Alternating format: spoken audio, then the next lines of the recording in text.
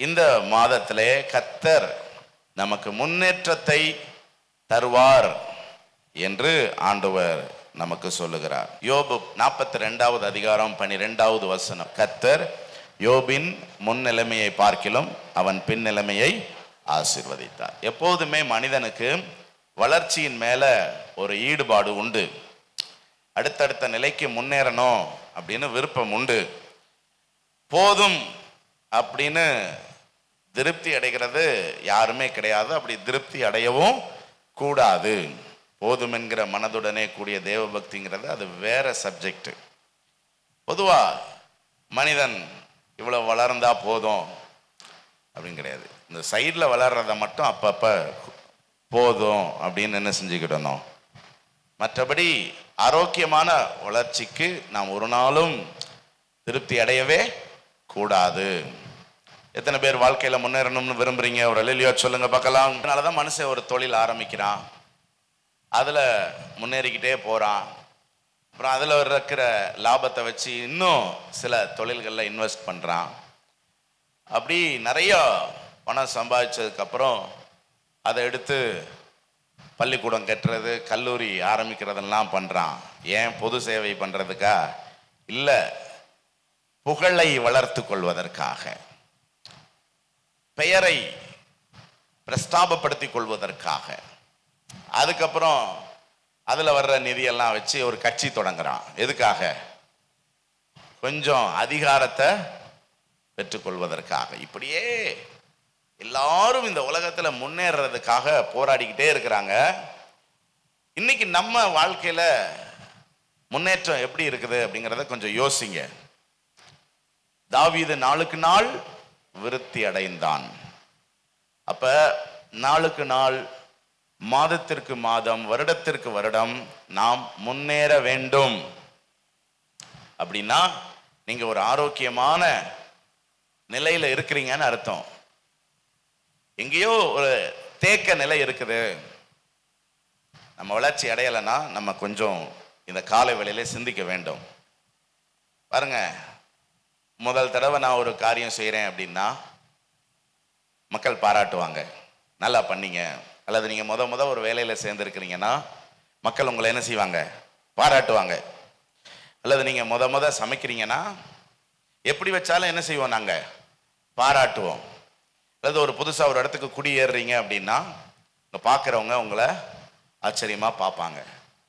ஆனால் அதையே நீங்கள் எதிர்பார்த்துக்கிட்டே இருக்கக்கூடாது. அப்படி ஒன்று இந்த உலகத்தில் நடக்கவே செய்யாது. அதுக்கப்புறம் நீங்கள் உங்கள் முன்னேற்றத்தை காட்டணும். அப்போதான் உங்களுக்கு பாராட்டும் பரிசும் கிடைக்கும். நீங்கள் அப்படியே தான் இருந்தீங்க அப்படின்னா உங்களை திட்டுவாங்க. இதுக்கெல்லாம் என்ன காரணம்? நம்ம என்ன நினச்சிக்கிறோம்னா, வர வர அவங்களுக்கு நம்மளை என்ன செய்ய மாட்டேங்கி, பிடிக்க மாட்டேங்கி. ஆமாம், நம்ம என்ன சொல்லுவோம்? நீங்கள் முந்தி மாதிரி கிடையாது. முந்தி எதை வச்சாலும் சாப்பிட்டு போவீங்க, இப்போ எதுக்கு எடுத்தாலும் குறை சொல்கிறீங்க.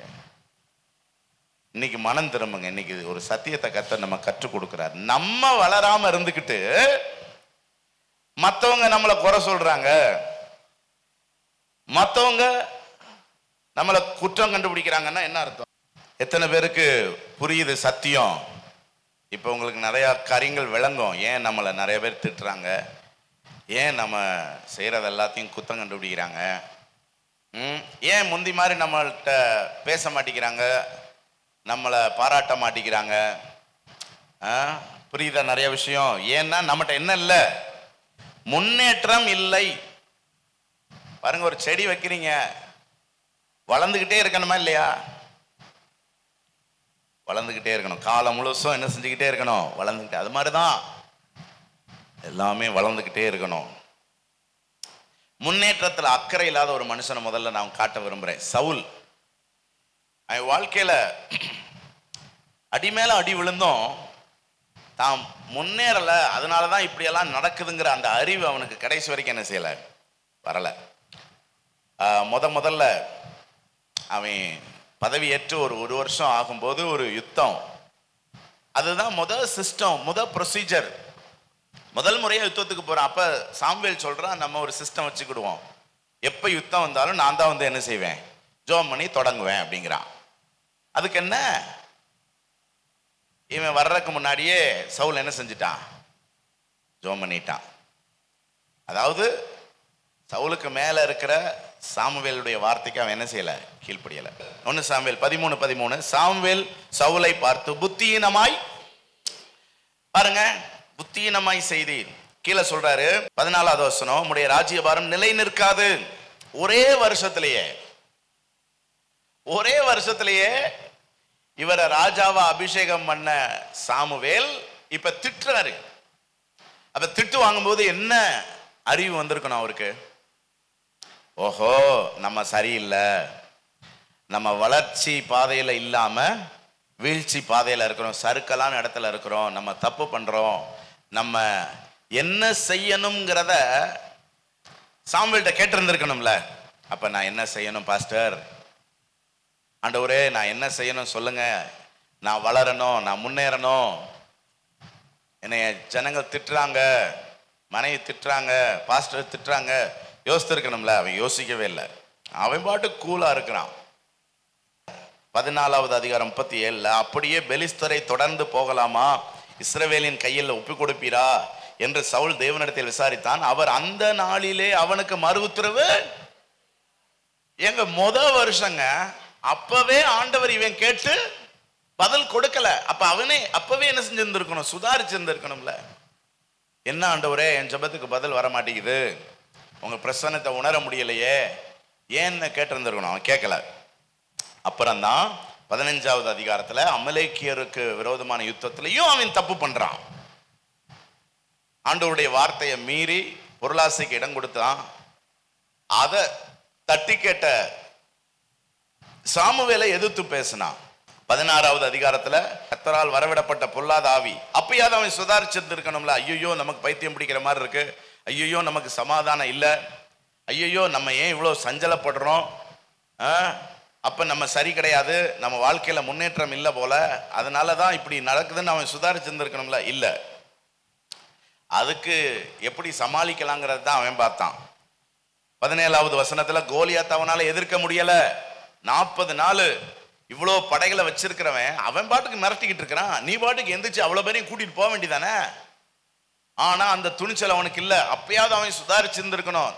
நம்ம ஏன் இப்படி இருக்கிறோம், நம்மளால ஏன் இந்த கோலியாத்தை எதிர்க்க முடியல, யோசித்து இருந்திருக்கணும். யோசிக்கல. அப்பவும் ஒத்தாசைக்கு தாவீது வந்து என்ன செஞ்சு கொடுத்தான்? ஜெயிச்சு கொடுத்தான்ல. அப்ப அவனையாவது நல்லா வச்சுக்கிடணும்ல. வச்சுக்கிடல. பாருங்க, முன்னேறாதவங்க முன்னேறவங்களை கண்டு என்ன செய்வாங்க? வராமப்படுவாங்க, குறை சொல்லுவாங்க. ஆப்வியஸ்லி அந்த தாவீது அவன் கொல்ல பார்த்தான் 18வது அதிகாரத்துல. 20வது அதிகாரத்துல அவனுக்கு சப்போர்ட் பண்ற எல்லாரையும் கொல்றான். சொந்த மகன் யோனத்தான் தாவீதை சிநேகிக்கிறான்னு சொல்லி என்ன செய்யறான் இவன்? அப்ப வளர்ச்சின்னு பேசுற எல்லாத்தையுமே இவங்க என்ன செய்வாங்க? கடைசி வரைக்கும் நம்ம எதுல தான் இருக்கணும்? முன்னேற்றத்திலே தான் இருக்கணும். 22வது அதிகாரத்துல 85 ஆசாரியர்களை கொல்றாங்க. சாதாரணமான விஷயமா? ஆசாரியர்கள் 85 பேரை கொல்றான்.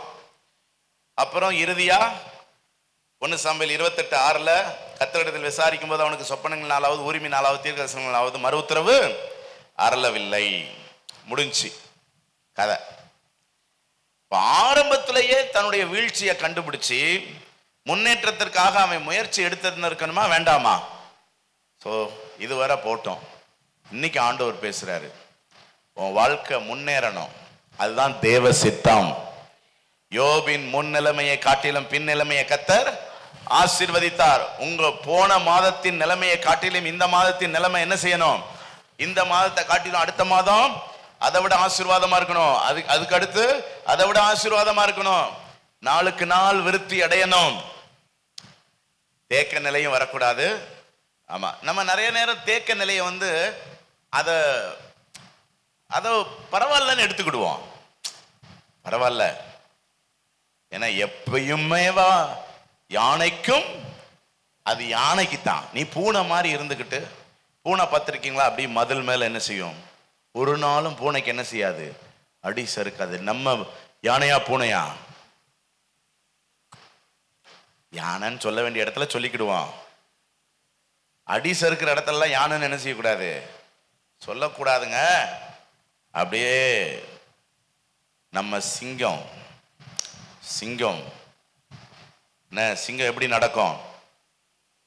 சிங்கம் மாதிரியே நடக்கும். அதனால முன்னேற்றம் ஆண்டவர் நமக்கு வாக்கு பண்ணியிருக்கிறார். 6:14 என்ன சொல்லுது? நிச்சயமாகவே நான் உன்னை ஆசீர்வதிக்கவே, பாருங்க, ஆசீர்வதிக்கவே, ஆசீர்வதித்து பெருகவே, மல்டிப்ளிகேஷன், ஆசீர்வாதம் இன்ட்டு ஆசீர்வாதம், பெருக்கம் இன்ட்டு. சரி, 3 காரியங்களை நமக்கு முன்னேற்றம் வேணும். ஒன்று ஆவிக்குரிய முன்னேற்றம், இரண்டாவது பலத்தில் முன்னேற்றம், மூன்றாவது பொருளாதார முன்னேற்றம். ஆவிக்குரிய முன்னேற்றத்துக்கு நான் பேதுருவை உதாரணமா எடுத்திருக்கிறேன். பேதுருவினுடைய ஆரம்ப நாட்களை நீங்க பாருங்க. லூக்கா 5வது அதிகாரத்துல வெறும் வலையை அலசிக்கிட்டு இருக்கிறான்.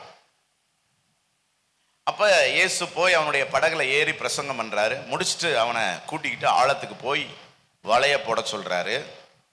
வலைய போட்டா திரளான மீன்கள், 2 படகு நிரம்பத்தக்கதாக மீன்கள் கிடைத்தது. சந்தோஷமா கரைக்கு வந்தாங்க. அங்க ஒரு சம்பவம் நடக்குது. என்னன்னா, லூக்கா 5:8 பாருங்க. லூக்கா 5:8, சீமோன் பேதுரு அதை கண்டு இயேசுவின் பாதத்தில் விழுந்து, ஆண்டவரே, நான் பாவியான மனுஷன், நீர் என்னை விட்டு. அவனுடைய மனநிலை பாருங்களேன். அவன் சொல்றான், நான் யாரு? பாவியான மனுஷன், தயவு செய்து என்னை விட்டுட்டு போயிருங்க. இதுதான் அவனுடைய ஆரம்ப நிலை. அவன் என்ன நினைக்கிறான்னா, இவர் கூட நம்ம டிராவல் பண்ண முடியாது. ஏன் அப்படி சொன்னா அப்படின்னா, அடுத்த வசனம் சொல்லுது, திரளான மீன்களை பிடித்தது நிமித்தம் அவனோடு கூட இருந்த யாவருக்கும் பிரமிப்புண்டானபடியினால், அதாவது அவனால இந்த அற்புதத்தை ஜீரணிக்கவே முடியல, இந்த வல்லமை அவனால ஜீரணிக்கவே முடியல. அந்த அளவுக்கு அவன் ஆவிக்குரிய ஜீவியத்துல ரொம்ப கீழ் நிலையில இருக்கிறான். புரியுதா? இவன் தான் பிறவி சப்பானி என்ன பண்ணா, எங்க போயிருக்கான் பாருங்க. ஒரு அற்புதத்தை கண்ட உடனே மிரண்டவன் சாதாரணமா என்ன செய்யறான்? அற்புதம் பண்றான். அப்போஸ்தலர் 5:15 சொல்லுது, பிணியாளிகளை படுக்கைகளின் மேலும் கட்டிலின் மேலும் கிடத்தி பேதுரு நடந்து போகையில் அவனுடைய நிழலாகிலும் சிலர் மேல் படும்படிக்கு அவர்களை வெளியே வீதிகளில் கொண்டு வந்து அவனுடைய நிழல் பட்டு அற்புதம் நடந்தது என்றால், அவனுடைய ஆவிக்குரிய வளர்ச்சியை கொஞ்சம் யோசித்து பாருங்க. இது நமக்கு ஒரு பெரிய பாடம். நம்ம ஆவிக்குரிய ஜீவியத்தில் எங்க இருக்கிறோம்? இன்னும் எனக்காக யாராவது ஜெபம் பண்ணணும், இன்னும் என்னை யாராவது உற்சாகப்படுத்தணும், இன்னும் யாராவது எனக்கு தைரியம் சொல்லணும், இன்னும் யாராவது எனக்கு துணைக்கு வரணும் அப்படின்னு இருக்கிறோமா? அல்லது எழுந்து போய் ஜெபம் பண்றது, பிசாசுகளை துரத்துறது, வியாதியஸ்தர்களுக்காக ஜெபிக்கிறது, இருதயம் நொறுங்குண்டவர்களுக்காக போய் ஆறுதல் சொல்றது, சுவிசேஷம் அறிவிக்கிறது, ஊழியம் செய்யறது, ஆலோசனை சொல்றது, பிரசங்கம் பண்றது. எத்தனை பேர் ஆவிக்குரிய ஜீவியத்திலே முன்னேறி கொண்டிருக்கிறீர்கள்? இந்த வளர்ச்சி அவனுக்கு எப்படி வந்துச்சுன்னா, தேவனோடு உள்ள உறவின் நிமித்தமாய். எது நிமித்தமாய்? தேவனோடு உள்ள உறவு. முற்றிலும் அவன் கர்த்தரை சார்ந்து கொண்டான். ஆமா, வலையை விட்டுட்டு அவருக்கு பின்னாடி வந்துட்டான். இனி எல்லாமே நீங்க தான் அப்படின்ட்டான். அவர் கூடவே தான் இருந்தான். அவர் தான் medical bill கட்டினாரு, tax கட்டினாரு, current bill கட்டினாரு, சாப்பாடு கொடுத்தாரு, எல்லாமே அவரை அப்படியே சார்ந்து கொண்டான். அதனாலதான் ஒரு வசனம் பார்த்தீங்கன்னா, அவர்கள் இயேசுவோடு கூட இருந்தவர்கள் என்று மற்றவங்க சொல்றாங்க. அப்போஸ்தலர் 4:13, பேதுருவும் யோவானும் பேசுகிற தைரியத்தை அவர்கள் கண்டு அவர்கள் படிப்பறியாதவர்கள் என்றும் பேதமை உள்ளவர்கள் என்றும் அறிந்திருந்தபடியினால் ஆச்சரியப்பட்டு, இவங்க இப்படியெல்லாம் பேசுறதுக்கு என்ன காரணம், இவங்க இப்படியெல்லாம் ஊழியம் செய்யறதுக்கு என்ன காரணம், இவங்க இப்படி வல்லமையா கர்த்தருக்காக பிரகாசிக்கிறதுக்கு என்ன காரணம்? அவங்க யாரு கூட இருந்தவங்க? இயேசுவோடு கூட இருந்தவங்க. தேவ பிள்ளைகளே, நீங்க எவ்வளவுக்கு எவ்வளவு அவரோடு கூட இருக்கிறீங்களோ அவ்வளவுக்கு அவ்வளவு ஆவிக்குரிய ஜீவியத்தில் என்ன செய்யலாம்? முன்னேறலாம்.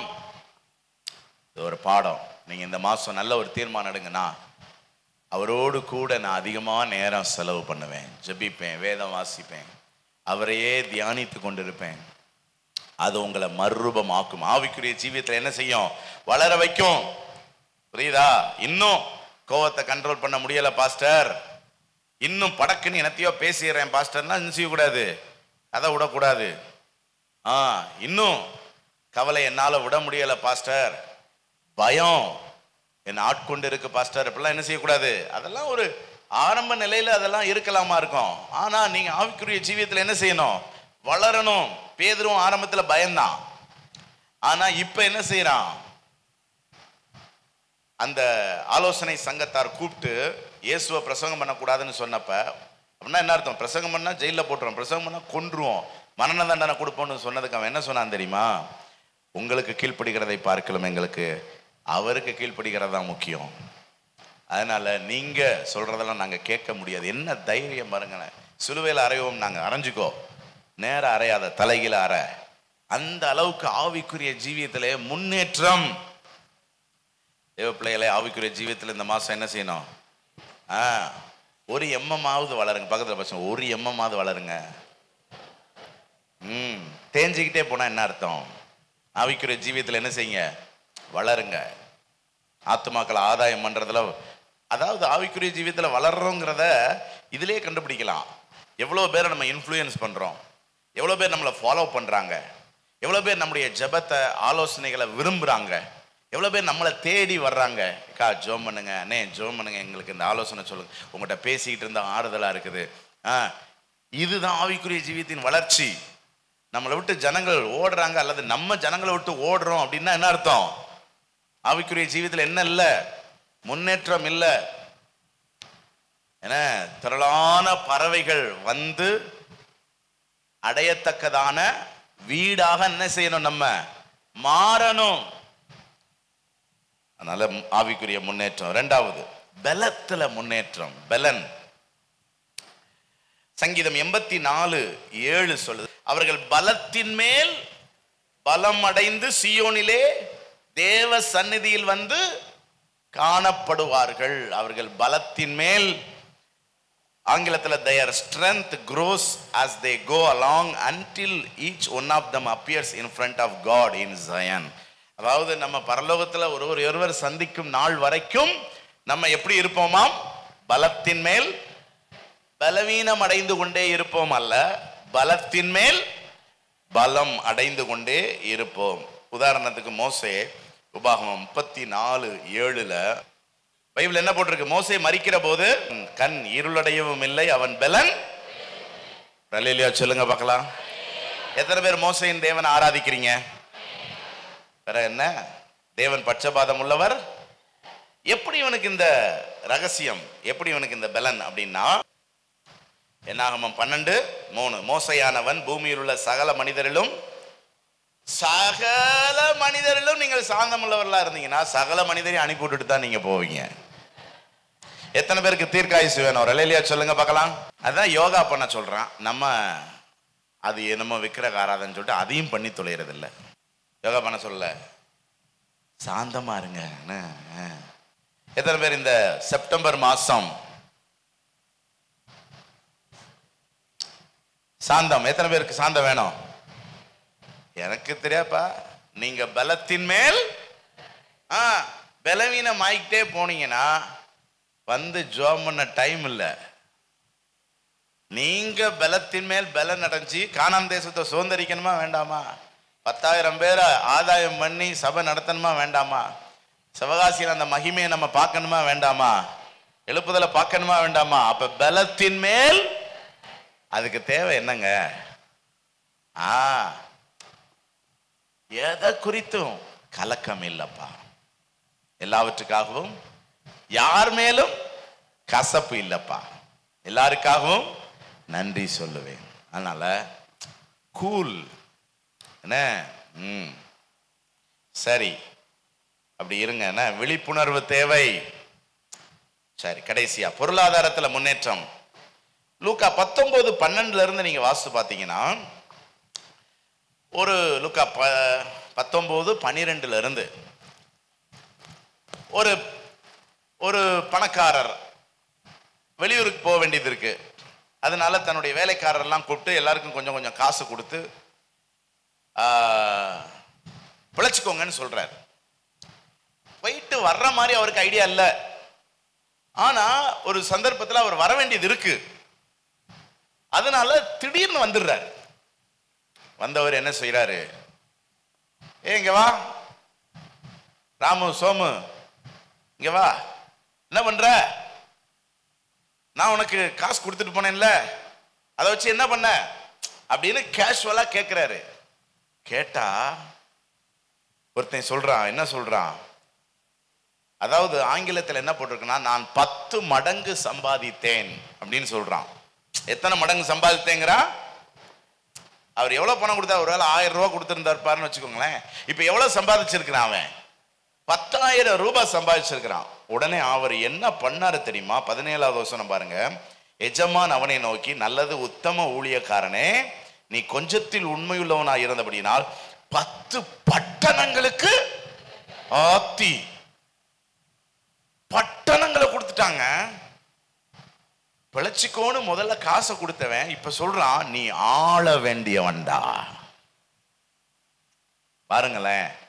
அப்ப நம்ம எல்லாருக்குமே காசு சம்பாதிக்கணும், பொருளாதாரத்தில் நம்ம வளரணும், முன்னேறணும்னு ஆசை இருக்குது.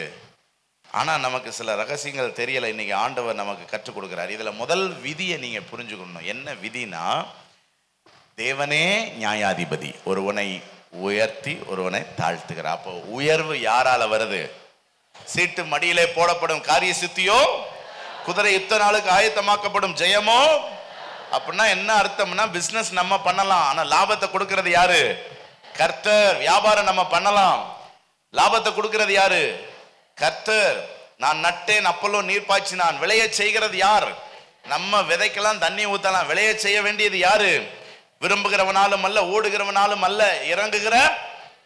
ஆமா. அப்ப இந்த விதியை நீங்க மனசுல வச்சுக்கணும். ஏன் சொல்றேன் இந்த விதி அப்படின்னா, நீங்க காரணம் சொல்லவே முடியாது. கவர்மெண்ட் சரியில்லை, ஜிஎஸ்டி போட்டாங்க, இப்பெல்லாம் சீசன் கிடையாது, அது விலை கூடிருச்சு, ரா மெட்டீரியல்ஸ் எல்லாம் இப்ப வர்றதில்ல, அப்படி இப்படின்லாம் என்ன செய்யக்கூடாது.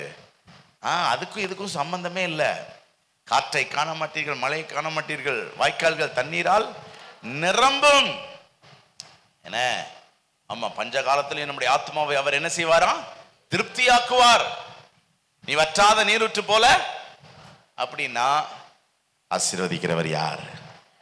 நம்முடைய முன்னேற்றத்துக்கு துணை நிற்கிறவர் யார்? நம்முடைய முன் நிலைமையை காட்டிலும் பின் நிலைமையை ஆசீர்வதிக்கிறவர் யார்? வியாபாரத்தை பெருக செய்கிறவர் யார்? இப்ப நம்மகிட்ட ஆண்டவர் என்ன எதிர்பார்க்கிறார்னா, என்னது? உண்மை. பக்கத்துல பார்த்து சொல்லுங்க, உண்மையா இருங்க. உண்மைக்குதான் பலன். புரியுதா? நம்ம எந்த அளவுக்கு ஆசீர்வதிக்கப்படுறோங்கிறது நம்முடைய உண்மையை வச்சுதான். அந்த உண்மைக்கு நான் சில விளக்கம் கொடுக்கிறேன் பாருங்களேன். அதை கொடுத்து நான் முடிக்கிறேன். என்ன? இவன் தன்னிடத்தில் கொடுக்கப்பட்ட பணத்தை 10 மடங்கு பெருக்கி இருக்க வேண்டுமானால் அவன் எத்தன்மையுள்ளவனா இருந்திருக்க வேண்டும். எல்லாமே அந்த உண்மை கேட்டகரியில தான் அடங்குதுங்க. ஃபெய்த்ஃபுல்னஸ், உண்மை, ஜென்யூன். என்ன? உண்மை. அவன் எத்தன்மை உள்ளவனா இருக்கணுங்கிறதுக்கு ஒரு 7 பாயிண்ட் சொல்றேன். 1, முன்னேற வேண்டும் என்ற ஆசையுடையவனா இருந்திருக்கணும். 2வது, சோம்பேறித்தனம் இல்லாமல் உழைக்கிறவனா இருந்திருக்க வேண்டும். 3வது, ஜாக்கிரதை உள்ளவனா இருந்திருக்கணும். அந்த ஜாக்கிரதைங்கிறது என்னன்னா, தொலைக்க கூடாது. எதையுமே நம்ம என்ன செய்யக்கூடாது? தொலைக்கவே கூடாது. நம்ம ரொம்ப ஜாக்கிரதை உள்ளவர்களா இருக்கணும். அது 3. இவன் தொலைச்சிக்கிட்டே இருந்தான்னா எப்படி நம்ம பணம் சேர்த்து இருந்திருப்பான்? 3வது. 4வது, நேரத்தை வீணாக்க கூடாது. கவனிங்க, பிரபு வருவான்னு தெரியுமா இவனுக்கு? தெரியாதுங்க. திடீர்னு வந்தாரு, தற்செயலா தான் வந்தாரு. வருவாருங்கிறதுக்கான அப்படி ஒரு சிஸ்டமே இல்லை. அவர் வரமாட்டாருன்னா எல்லாத்தையும் கொடுத்துட்டு போனாரு. வந்தாரே. இப்ப ஒருவேளை இவன் பார்த்துக்கலாம் அப்புறம் அப்படின்னு நினைச்சிருந்தான்னா, பிரபு வந்தப்ப செஞ்சிருக்க முடியுமா? அப்ப இந்த நேரத்தை கை கொள்றவங்க பார்த்தீங்கன்னா அவங்க அப்படி ஒரு அறிவு உள்ளவங்க. மற்றபடி டைம் வரட்டும், அந்த நாட்கள் வரட்டும், ஷெட்யூல் போடட்டும், டைம் டேபிள் அறிவிக்கட்டும், அல்லது நாள் நெருங்கட்டும், அல்லது இன்னும் இத்தனை நாள் இருக்கு, இப்படியெல்லாம் சொல்ற ஆட்கள் வாழ்க்கையில முன்னேறவே முடியாது. இன்றே ரட்சணிய நாள், இன்றே அனுகிரக காலம். ஓடு, முடி. அதுதான். அடுத்து எத்தனை சொல்லியிருக்கேன்? 5வது, இது ரொம்ப முக்கியமான விஷயம். எல்லாரிடமும் நல்லா நடந்து கொள்ளணும். இதுலதான் நம்ம நிறைய பேர் தவறுறோம். என்னன்னா, எல்லாத்தையும் சண்டை போட்டுக்கிட்டு இருந்தா யார்கிட்ட நான் வியாபாரம் பண்ண? புரியுதா உங்களுக்கு? கவனிங்க, வாழ்க்கையில பொருளாதாரத்துல எல்லாம் முன்னேற்றம் வேணும்னா எல்லாத்தையும் நீங்க நல்ல பேர் எடுக்கணும். முதல்ல அதுக்கு ரொம்ப சகிப்புத்தன்மை வேணும், விட்டு கொடுக்கணும், ரொம்ப நல்ல சுபாவத்தோட நடந்துக்கணும், நல்ல குணம் வேணும். என்ன நம்ம பிசினஸ் பண்ணணும். என்னைக்குமே பேர் ரொம்ப முக்கியம்.